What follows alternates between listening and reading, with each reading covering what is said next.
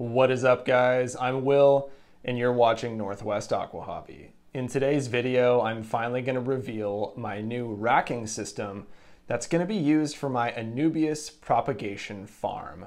So let's go ahead and jump right into it. And guys, I'm pretty tired. I built this whole racking setup today, so I'm definitely, kind of out of energy. So I'm going to try and do this in one cut, and it's going to be a pretty straightforward video.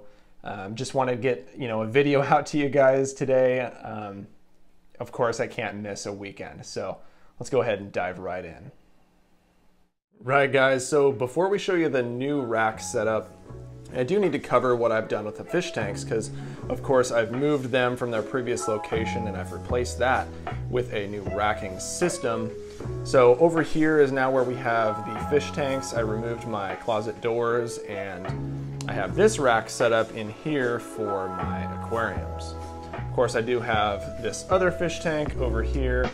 This is a setup for my elderly zebra danio. So currently I have 3 fish tanks, not counting all of my propagation setups as well. So without further ado, let's go ahead and show you the new racking setup. And here it is, guys. So I ended up going with 2x4s and plywood. It just seemed like it was the most cost-effective approach, and I was going to be able to maximize use of this space. Every square inch counts when you're trying to propagate aquarium plants. So this just seemed to be the best possible approach. I know that on my YouTube channel in the community tab, I did allude to the idea of maybe using a metal rack setup. But in the long run, I ended up going with wood. And this cost me about 150 bucks or so, but it definitely maximized the space here. And I guess I'll just cover, kind of how this setup works. Ultimately my goal is to propagate Java fern and Anubias in fairly mass quantities. I mean, as mass as you could get with 4 shelves, but that's ultimately the goal here. But I did want to have flexibility to be able to fill this up with fish tanks if my plans ever do change, because obviously if you've been following along, my plans change with this YouTube channel all the time.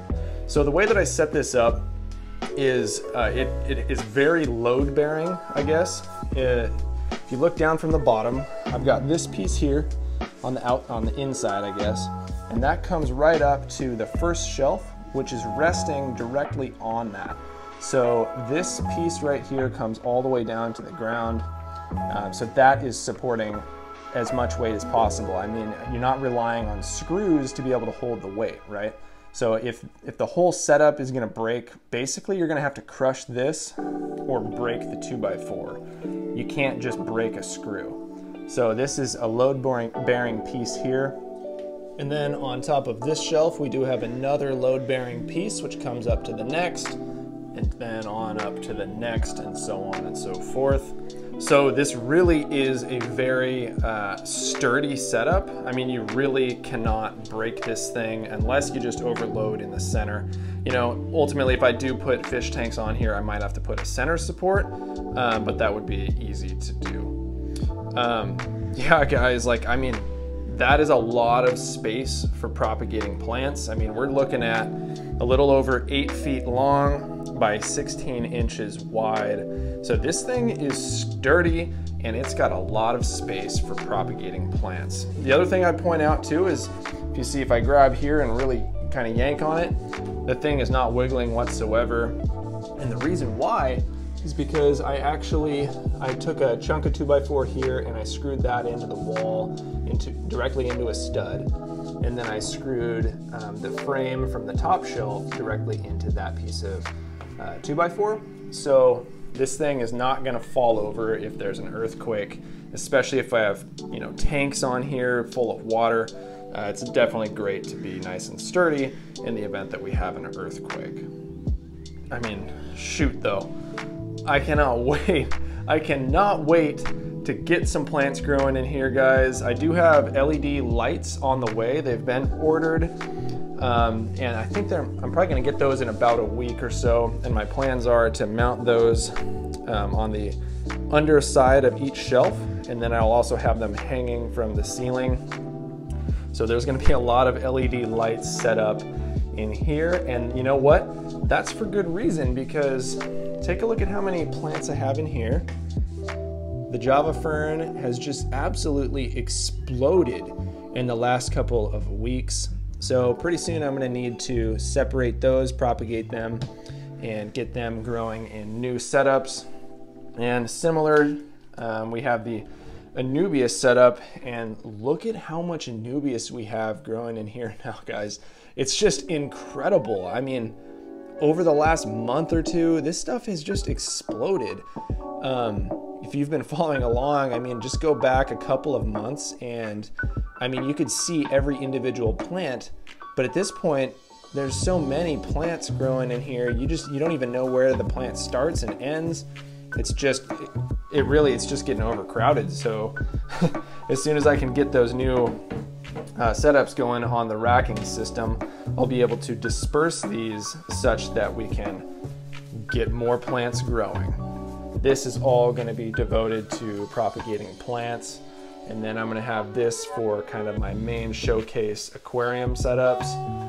Yeah, fish room is looking pretty sweet. I guess that's it for today, guys. I'm definitely out of energy and I'm ready for some food. So I'm gonna make some dinner. I hope you enjoyed this video. I did want to just give you a quick overview of the new rack setup. And yeah, I guess next weekend you'll probably get an update of the lighting setup. Hopefully those do get in time for next week's video. And if so, we'll probably go ahead and cover those in that video. And just for, you know, I guess perspective here, that is a 10-gallon tank, and I could have that twisted this way if I wanted easily. There's plenty of space. So, I mean, shoot, I could fit a lot of 10-gallon or 20-gallon tanks on here. Definitely excited. All right, guys, I'm gonna leave you with that, and I'll catch you in the next video. I hope you enjoyed this video. If you did, don't forget to leave a like. If you're new here, make sure to subscribe. Lots of aquarium related content is released on this channel each and every week, so you're not gonna wanna miss that. All right, guys, catch you in the next one.